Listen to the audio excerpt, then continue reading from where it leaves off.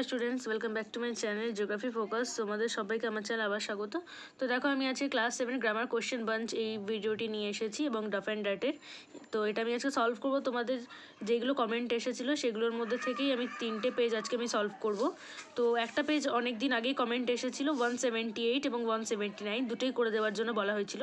তো 179 আমি already solve করে দিয়েছি। তোমরা যারা এখনও দেখোনি অবশ্যই দেখে নেবে, প্লে লিস্টে দেওয়া রয়েছে আমার ক্লাস 7 কোশ্চেন বাঞ্চ 2024 বলে প্লে লিস্ট করা রয়েছে। সেখান থেকে তোমরা পেজ নাম্বার 179 খুব সহজেই পেয়ে যাবে। তো সেখান থেকে একবার চেক আউট করে নিও। আর আমি 178টা আমার সলভ করা হয়নি, তো এটা আজকে আমি সলভ করে দিচ্ছি তোমাদের। আর বাকি আরও দুটো পেজ আমি আজকে সলভ করব, যেটা কমেন্ট এসেছিলো আনসিনের পোর্শন, সেটা হচ্ছে তোমাদের 272 এবং 274 পেজ, সেই দুটোও সলভ করবো। আগে আমি এটা একটু দেখিয়ে দিই তোমাদের। তো দেখো, এটা ফার্স্টেই রয়েছে তোমাদের একটা, তো এখানে কোশ্চেন আনসার দেখতে পাচ্ছ, ট্রু ফলস দেখতে পাচ্ছ। তো এটা আমি একটু দেখিয়ে দিই আগের পাতার প্যাসেজটা। তো প্যাসেজ সিন প্যাসেজ যেটা রয়েছে সেটা আগে তোমরা দেখে নাও। জেসি বোসের রয়েছে, দেখো 177 পাতার নিচের দিকে আসবে। দেখো জেসি বোসের এই সিন প্যাসেজটি রয়েছে এবং সেটার ওপর আমাদের এক্সারসাইজগুলো করতে হবে। তো এক্সারসাইজে ফার্স্টেই দেখতে পাচ্ছি আমরা, what was the year 1917 famous for? In 1917 JC Bose ওয়াজ লেখার পর আমি চলে যাচ্ছি আমাদের প্যাসেজে, সেখান থেকে আমি দেখিয়ে দিই। ওয়াজ eventually crowned with glory when he was awarded knighthood by the British government. তো এটা গেল নাম্বার 1-এর আনসারটা। ওয়াজ লেখার পর আমি এখান থেকে এতটা দাগিয়ে রেখেছি, এতটা তোমরা অবশ্যই লিখবে। নাম্বার 2 দেখো কি রয়েছে, which other honors were received by JC Bose? Knighthood বাদে আর কি কি অনার রিসিভ করেছিল জেসি বোস? তো হি ওয়াজ অলসো, হি জায়গা তোমরা জেসি বোস ইউজ করবে, এখানে হিটা লিখবে না। এখানে JC Bose was also conferred many other awards like fellow of the royal society, companion of the order of the Indian empire etcetera.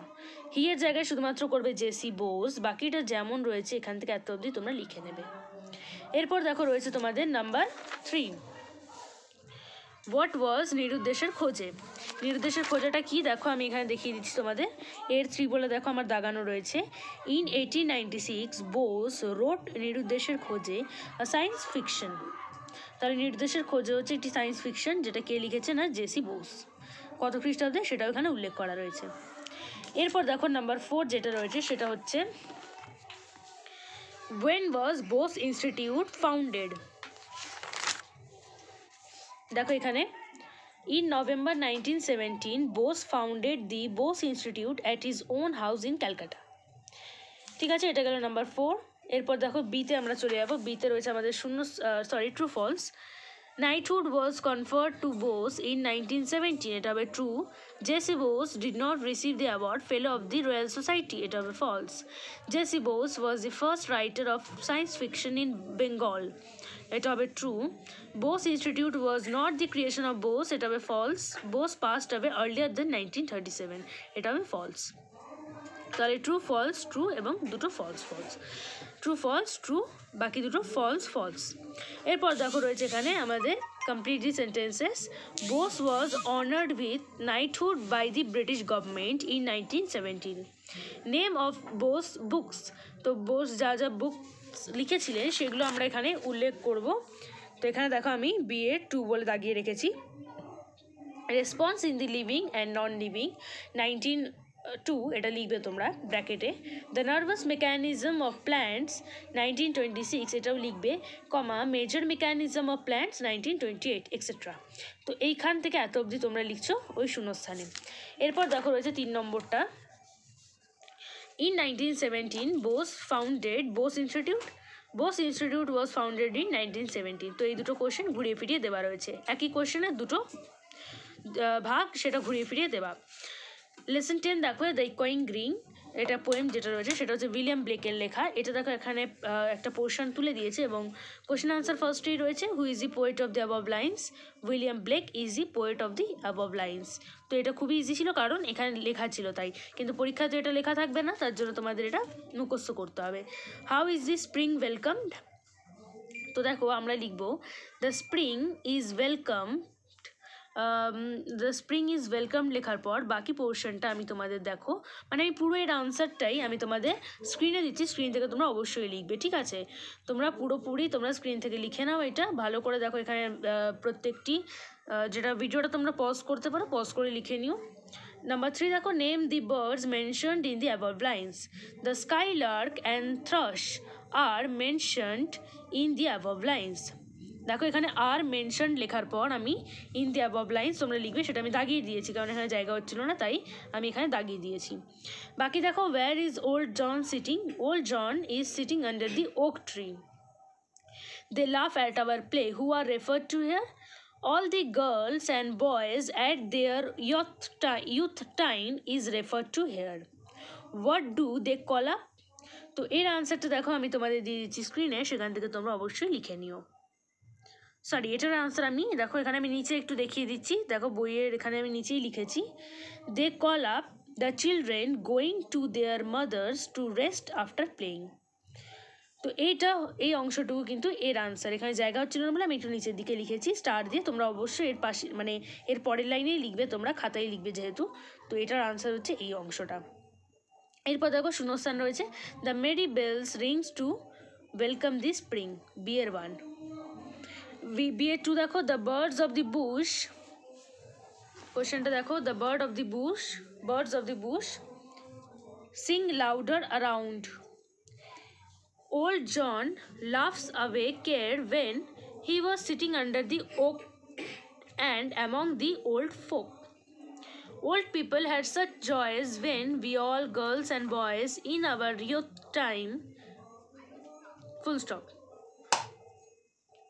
এরপর দেখো রয়েছে কি, যে অংশটুকু রয়েছে সেটা হচ্ছে 179-এর অংশ, এগুলো আমি অলরেডি সলভ করে দিয়েছি, তোমরা দেখে নিও প্লেলিস্ট থেকে।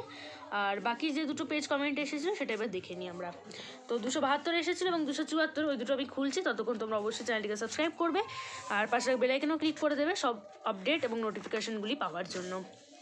দেখো এখানে আনসিন রয়েছে, আমাদের আনসিনই কমেন্ট এসেছিলো করার জন্য, তো আনসিনটাই করাবো।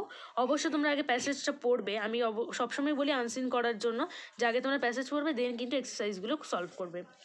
ট্রু ফলস দেখো, owls live in nearly every country of the world, এটা হবে true. The owls appearance is not mysterious, এটা হবে false. Some owl species May become extinct because of mankind's activities, এটা হবে true. Owls can see far away even in dim light, এটা হবে true. তাহলে true, false এবং দুটো true. বাকি দেখো এখানে রয়েছে শূন্যস্থান পূরণ। ফার সাইটেড মিনস, দেখো এখানে আমি দাগিয়ে রেখেছি বিয়ের 1, they can see very well far away, এখান থেকে যতটা আমি আন্ডারলাইন করেছি সেই অংশটুকুই লিখবে তোমরা। Owls can hunt well in the darkness with the help of, দেখো বিয়ের 2, এই যে fluffy feathers make fluffy feathers, ব্যাস এইটুকুই, ফ্লাফি ফেদার্সটুকুই লিখবে তোমরা এখানে। কিসের সাহায্যে? ফ্লাফি ফেদার্সের সাহায্যে। Two tear apart there pray quickly the owls need, এখানে দেখো বিয়ের 3 রয়েছে, এই যে the sharp hooked বিক্স and clause of the আউল, মানে আন্ডারলাইন করা পোর্শনটুকুই তোমরা লিখছো আবার, ঠিক আছে? Owls are mostly nocturnal, that means দেখো দে আর অ্যাওয়েক অ্যাট নাইট, এই যে এখানে ব্র্যাকেট করে দিয়েছি আমি, এটা তোমরা লিখবে, দেখো 4 বলে এখানে লেখাই রয়েছে। এরপর দেখো রয়েছে আমাদের কোশ্চেন আনসার্স। ওয়াই আর দি আউলস কল্ড প্রিডেটর্স? তো এটার আনসার দেখো সিএর 1 বলে এখানে দেওয়া রয়েছে ব্র্যাকেট করা। আউলস আর, এখান থেকে স্টার্ট হচ্ছে, আউলস আর প্রিডেটর্স বিকজ মাঝখানে একটা লিখে দেবে, দে hunt the food that they it. What is the use of their distant vision? এটা দেখো CA2, দেখো এখানে রয়েছে their distant vision is what they use for hunting and they can see far away even in low light, এখান থেকে এত অবধি, টিটা অবশ্যই ক্যাপিটাল করবে। এখানে দেখো কি রয়েছে, what do many cultures think about the owls? দেখো এখানে নাম্বার 3টা দাগানো রয়েছে। Because of the owl's mysterious appearance, especially its round eyes and flexible neck, there are a lot of myths and superstitions about owls, এখান থেকে এত অবধি তোমরা লিখবে। এরপর রয়েছে which things are thought to help the owls hearing?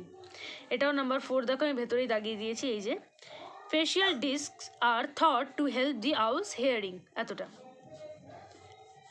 এরপর দেখো রয়েছে নাম্বার ডি এ রয়েছে আমাদের found the words which means the following, অর্থাৎ এখানে আমাদের সিনোনিম করতে হবে। তো এখানে 3খানে সিনোনিম রয়েছে, আমি প্রত্যেকটা এক এক করে স্ক্রিনে দেবো, তোমরা কিন্তু স্ক্রিন থেকে লিখবে। এখানে একটা রয়েছে এবং বাকি দুটো দেখো এই পাতায় রয়েছে, তো এগুলো তোমরা স্ক্রিন থেকে দেখতে পাবে, সেগুলো কিন্তু লিখে নিও। এরপর 272 হয়ে গেল আমাদের, 274টা একটু দেখে নিই, ওটা একটু ছোটোই রয়েছে আনসিনটা। তো এটা আগে পড়বে প্যাসেজ এইটুকুই, এবং কোশ্চেন আনসার্সগুলো খুব সোজা। Why did the ant go to the river? The ant went to the river, went কেন করলাম, যেহেতু এখানে ডিড রয়েছে। The ant went to the river because he was thirsty. Who was there by the side of the river? এর আনসারটা দেখো এখানে রয়েছে, দেয়ার ওয়াজ আ ট্রি, আমি দাগিয়েছি দেখো ব্র্যাকেট করেছি, দেয়ার ওয়াজ a tree by the side of the river. এটা কমপ্লিট করবে যেটা আমি লিখেছি, আগে এখান থেকে এত অব্দি লিখবে, দেন এই অংশটুকু লিখবে। হু ওয়াজ দেয়ার on the tree? A parrot was there on the tree. ঠিক আছে, এটা ডিরেক্ট রয়েছে এর 3।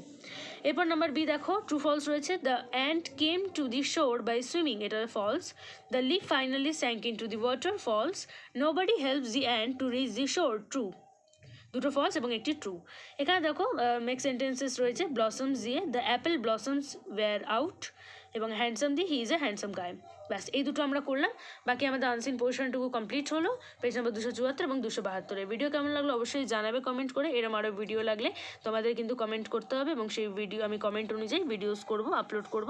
তো ভিডিওটা পছন্দ হলে অবশ্যই এটা লাইক করবে, চ্যানেলটিকে সাবস্ক্রাইব করতে ভুলো না, পাশে বেল আইকনেও ক্লিক করে দেবে। থ্যাংকস ফর ওয়াচিং, দেখা হচ্ছে পরের এক ভিডিওতে।